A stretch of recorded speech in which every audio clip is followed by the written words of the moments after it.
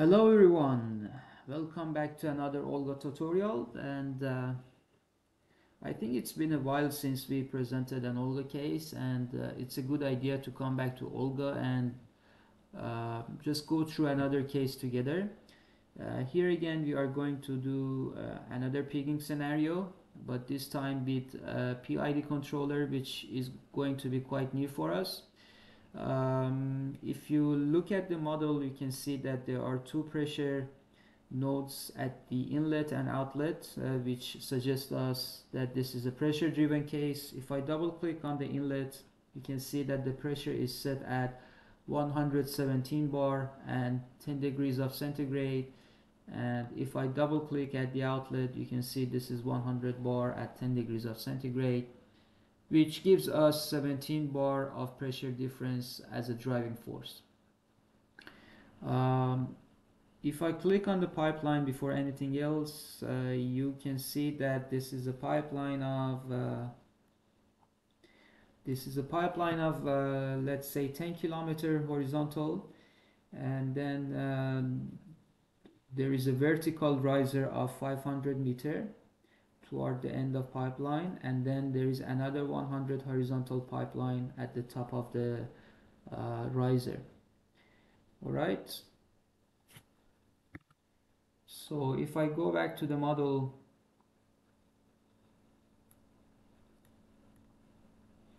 you can see that there is a plug here. Of course, this is a pigging scenario, we have to define the plug.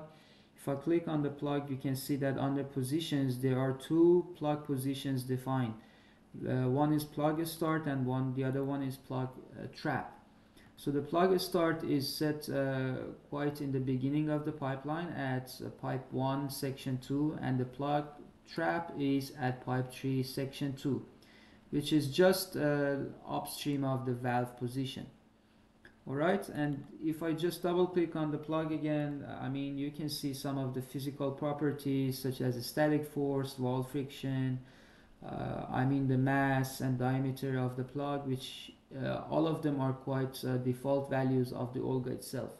So the insert time, the only thing that is changed is the insert time, which is at 300 seconds, and this means that we are going to insert the plug at a second of 300.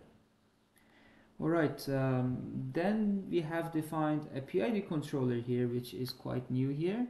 The PID controller is connected to a transmitter, and then at the end of the PID controller it's connected to the valve opening. So the PID controller basically is saying us control a value of a transmitter by opening and closing the valve. So if you look at the transmitter, the variable that is set for the transmitter is Gg. Gg is the mass of the gas in the system, is the mass of the gas in the pipeline. So we have a variable that we are transmitting to the PID controller, and we know that that variable is mass of the gas. And in the PID controller we are saying that, okay, set the transmitter value to 44, whatever the unit is. In this case is kilogram per second, and by opening and closing the valve here, try to set the set point at 44 kilogram per second.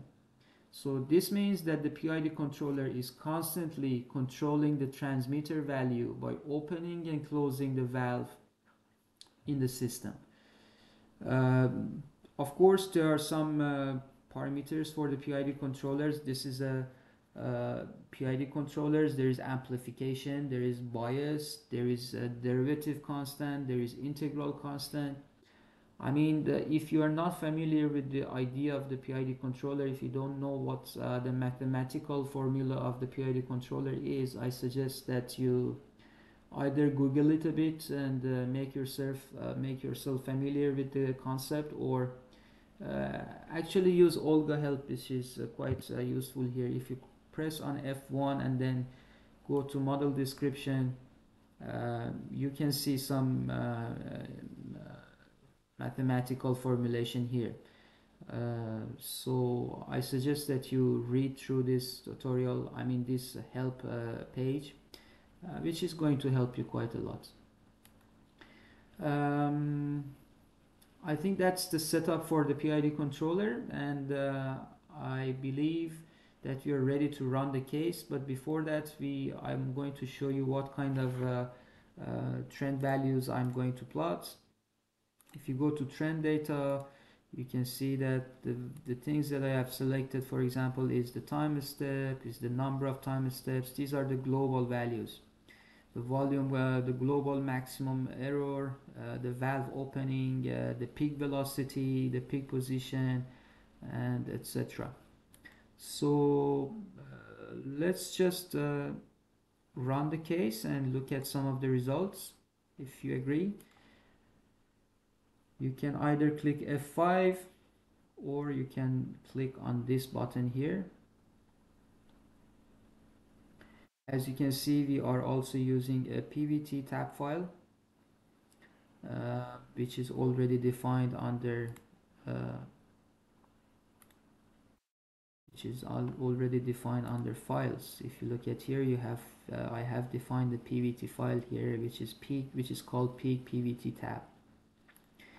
All right, let's see if the simulation is finished. Yes, the simulation is run for 1.67 hour, and now we can look at some of the results. Let's look at some of the trend plots, for example, for I don't know, we can take a look at the valve opening as a start to see how the valve opening has worked. So you can see that the valve opening was more or less open for, let's say, 20 or 2%, and then toward the end it has opened quite a lot to, let's say, 8%, and then it has come back to something less than 2%.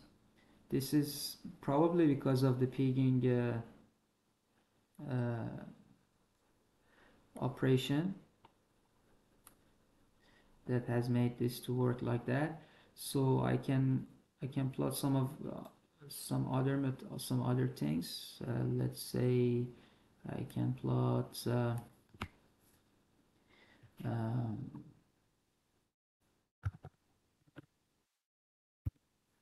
some of the variables for pegging. Let's say I want to look at the ZZ plug, which is the position or the distance that the pig has traveled. I can look at some of the controllers variables. Let's see what the controller output has done, which I believe is the same as the choke opening. This controller is actually working on the choke, therefore the controller variable is going to be the same as the valve opening. Maybe we can look at the velocity of the peak. Yeah, all right. The red one is the position that the peak has traveled. So this is the start at 300 seconds, and then it has traveled quite a distance of, let's say, 900,000 meter, and then it has stopped. It has trapped here just before the valve.